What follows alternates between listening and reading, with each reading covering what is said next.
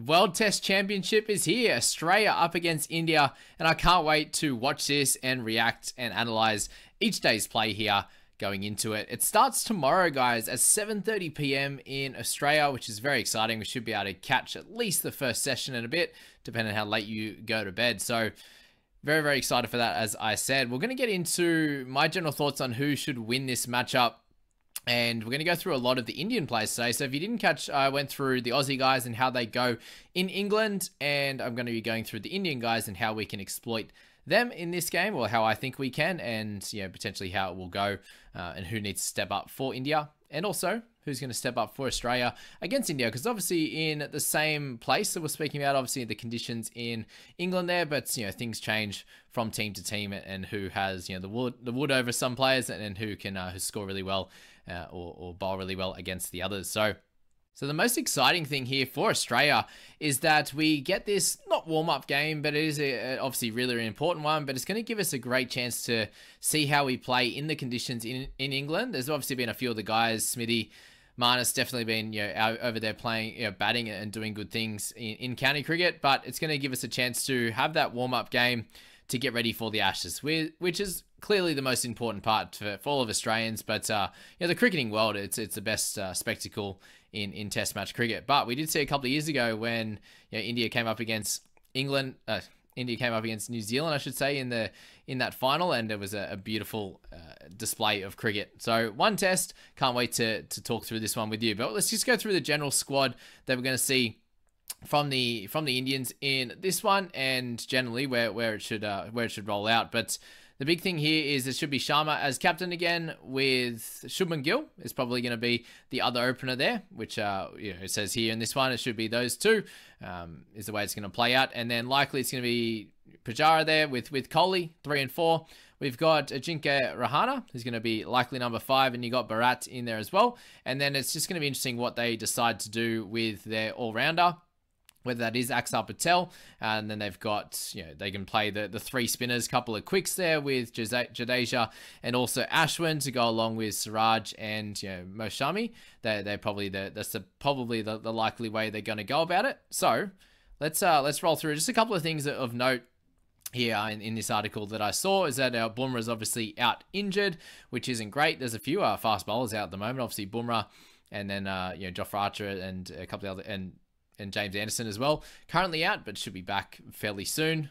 Jofra Archer, not so much. But with Bumrah out, I'd expect Shami and Siraj, whether they go the 2 pace attack or they go 3, which I think they should go 3 in England. Very different conditions to that of when we played India, obviously recently, when they beat us 2-1 in the 4-game series over there. So generally, what are my thoughts on the the bowling outfit for India and how we'll come up against us? I don't think the spinners will be as good. Jadeja seems to have the wool over us, definitely, and Ashwin, both of them together, just seem to dominate. Axar Patel didn't have the success that he's had in India there, especially his bowling average is super low, and he only got 3 wickets against the Australians. So I'm not sure how beneficial he is going to be over there in England, but his batting, I think, the way he batted against Australia and India, we couldn't get him out. So I think that they should probably be selecting him as the all-rounder. Just, obviously his bowling is great, and I think he can do a decent job in England. He hasn't played over there yet in a test match,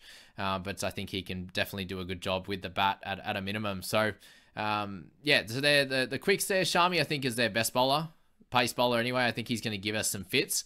He's going to be the one that I'm worried about, more than Siraj. Shami just hits that perfect line of length, and he's going to do a little bit over in England. And it'd be very interesting to see, actually, the averages for the batsmen and also the bowlers aren't anything crash hot. So that's obviously against England in those games that they play. But yeah, that's that there. We'll get into that a little bit further in a sec. But Siraj, he sat out that decider back in 2021, but he has taken 18 wickets against England in the 5 tests played in England across 21 and 22. So that's very important. Obviously, Yadav, I think, will be there either as the third pacey or the backup guy.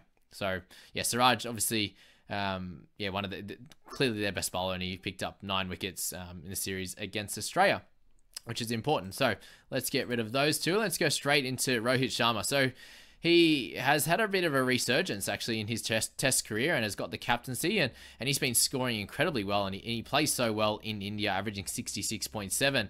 His average in England is pretty close to the best actually for the Indians here. So he's someone that in the form that he's in, I think is going to be someone that we need to worry about. Can obviously take the game away from you. Does score a lot faster in India than he does in England and also Australia. So that's something to note, that if he's a little bit of a slower scorer, I don't think the Aussies are as scared of that type of player. We seem to, obviously Pujara, we found him very hard to get out in Australia in recent history. But, last series, not as troubling to us. I think he kind of got India in a little bit more of a rut, considering he was very slow. The type of player that is very expansive, very aggressive, that can bat longer periods of time, that can be like that 60 to 70 kind of strike rate type of guy, is what we fear. So him having that lower strike rate in England is very helpful, I think, to them not getting away and absolutely dominating. So Rohit there with the 42 average is very solid. Against Australia, though, he averages 31. So I'd expect somewhere probably in the middle, probably a 35, 36 type of average. So maybe a 50 and a 20 is kind of where I'm looking at. For Rohit, I think he's going to be very important for that side, though. There, let's go to Shubman Gill, and he obviously scored really well in Australia against us, and he's only played the 4 innings in England for an average of 14. So he'll come in with a few nerves, won't be super confident, but the confidence against Australia I think is going to be helpful there. So I think Shubman Gill is one of the make or break type of players. You know what you're going to get from Kohli, you know what you're going to get from Rohit Sharma. I think Shubman Gill over guys like Ajinkya Rahane and Bharat, I think I'd be worried about him more than I'd be worried about Rahane or Bharat. But yeah, that could change. There, he's more of the game breaker type of player with a nice strike rate. But again, a much lower strike rate in England. Let's go to Pujara, and obviously a delightful average across the board, but an average of 29.6 in England, and that's 30 innings there. So he scores his best in India at 52 average, 47 in Australia. Which definitely suits him, the type of way he plays. Not super expansive, he can stay in his shell and obviously a little bit more bounce, so a bit more movement in England. Obviously with him just kind of playing down the line, he's going to miss a lot, but he'll also nick a few as well, just with a little bit of movement, enough to get things going, which you see in his 8 innings in New Zealand, which is similar to the conditions in England. He averages 20 as well, which isn't ideal. So I think Pujara, not super worried about him. We know he can obviously score pretty well. He has 300s and 550s against Australia, but he's someone I think we can get for that 30 odd average and not be a big worry for our side. The big one here, Virat Kohli, 33 average against England in 31 innings. So pretty crazy there. In Australia, he averages 54. So he'll take that positivity. He has his best average in India and Australia, and not great elsewhere. 36 in New Zealand, so 36 there, 33 in England. Both not ideal. I think if we can get him for about a 40 average or just below in this test, I think that it'll go a long way to the Aussies winning. And what you're seeing here, guys, is when both teams, the Aussies and also the Indians, play in England, they're really not great averages across the board for all the batters, apart from Smithy and Marnus. So I really think they're going to be the difference in this test match. If they can come out and score just on their average that they have over in England, then I really see a winning match for the Australians. And that's the way I'm going to tip it, is that Australia will win comfortable enough. If they're chasing, I expect them to win sort of 4 down, and otherwise, I think they'll win by sort of 100 runs or so there. I think the Indians will fall short if they're the ones chasing. It won't be anything crazy. Obviously, the two best teams coming together, but I definitely see the batting there as the biggest weakness for the Indians, just a little bit below us. And then I see our bowlers as better in those conditions over there, which we'll show you in a second. They're very spin heavy, where our pace bowlers are some of the best in the world, which they don't have. Other than, I think Shami and Siraj are great, but I don't believe they're up to Australian fast bowling stock standards. Okay, let's go to Rahane, and 26 average for him over in England, 42 in Australia. Again, solid. A nice 98 in his game in Bangladesh. New Zealand has the similarity, 36 there. So again, somewhere around that 30 mark. I just don't think it's going to be enough if he does get that start.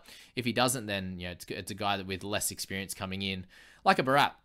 Obviously, 20 is his average in 6 innings, so he's going to come out and do a lot better. He has 7 catches and the stumping, so he will be the keeper in this side, and he definitely needs to step up. I don't think it'll happen in this match, given it's his first test match in England, but definitely could potentially happen. Let's go to a couple of bowlers now. So Shami here, his bowling career stats in India are terrific. 22 for a very spin-friendly deck. He gives Australians fits there. He averages 32 in Australia, so not as good.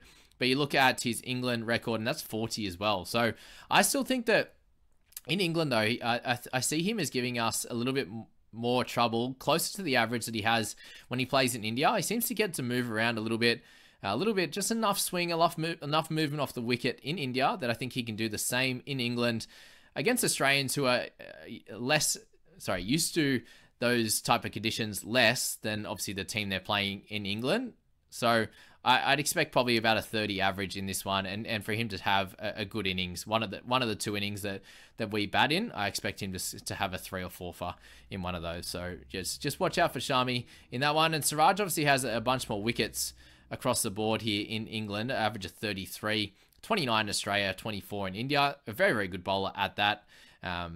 Overall 47 test wickets, nothing crazy, but he definitely has an opportunity to build on that record and do good things. But I see Shami is doing better than Siraj. Again, he has the ability to go off. He has a 5 for in Australia, so he could definitely do that in England. But yeah, definitely not someone I'm super worried about. But remains to be seen. Ravi Ashwin in this one. So yeah, his record in England is very good. So it's better than what Lions is. And Ashwin, I think, is the guy we need to worry about more than Jadeja in England. Ashwin always goes good against Australia. Obviously in India, he averages about that 20 against Australia as well. You see here Jadeja does better in Australia, and I think that's very different conditions to that.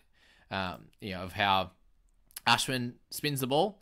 It's very interesting, isn't it? Because Jadeja's more around trying to hit the stumps there, and Ashwin's a bit more of a turner of the ball, which I think he'll be able to get a little bit more in England, is what I was getting at. Jadeja, he's looking at more bolds and LBWs, and yeah, he can do that really well. Obviously in India with some that grip, and then some that will just go straight on, where Ashwin's more turn and bounce, getting off gloves and stuff like that, which I think is going to happen a little bit more in England, and is why I have him as a little bit more of a worry than that of Jadeja. But they're batting, both of them, okay in England. So 23 is the average for Ashwin in England, very much the same in Australia at 24, and then the average for Jadeja in England is 29.7. So a little bit down from India and Australia. So again, but scores are going to be a little bit lower than that in Australia as well. So something to note there for those 2 boys, that they should be able to score pretty well, bat and ball, and probably have a little bit less involvement than they do in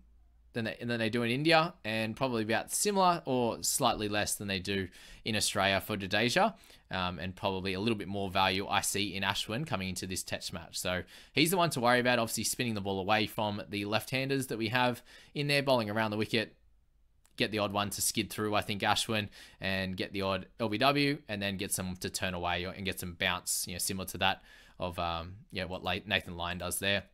And the last one, Axar Patel. The bowling great in India, 15.98. A couple of games in Bangladesh as well.